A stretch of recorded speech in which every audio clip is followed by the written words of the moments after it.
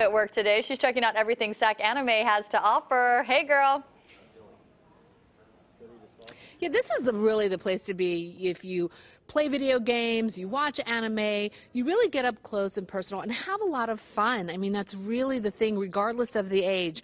And I'll have some sweet stories for you later on in the newscast. But this is the main event room. Obviously, they're expecting a whole lot of people here. There's a game you might have heard about. It's kind of popular called Overwatch. Joining us now, Alex Arelos, you're with SacAnime. These are our cosplayers that we carry around with us. We had them sit here so you know what a panel looks like. They'll be answering questions.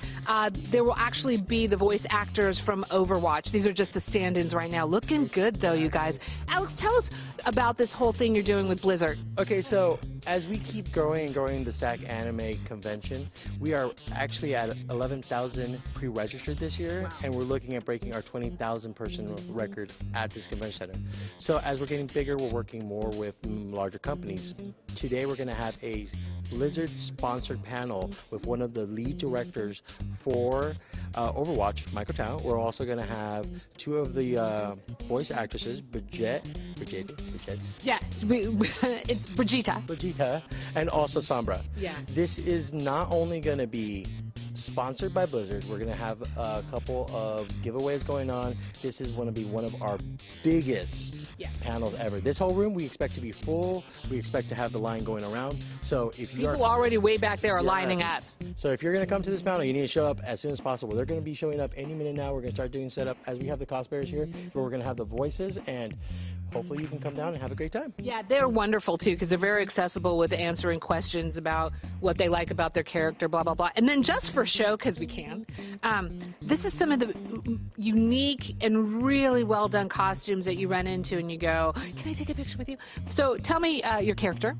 My character is Arthas Manethil, aka the Lich King, originally debuting in Warcraft 3 The Frozen Throne, and also again in an expansion for World of Warcraft called Wrath of the Lich King. So people who play those games know what he was talking about. They know all the details, they know when and where it was released and what you could do with that and what the character is all about. Tell us roughly how much something like this costs. Personally, this cost me actually about $200, $300 to actually put together and about 3 weeks to build. Love it, love it. Okay, so again, SacAnime also tomorrow. If you missed today, what a great thing to do Labor Day weekend. It's indoors. You can dress up. You don't have to. You can buy a costume here. You can do like Elisa, run around and go, who are you? My kids talk about you all the time. So I love it. I'm in heaven. Don't put it on your kids when you know exactly what their names are. She's into that. She knows. She knows. Okay, okay. She was into that. You should hear when her and Cody start talking, it's like they're another language.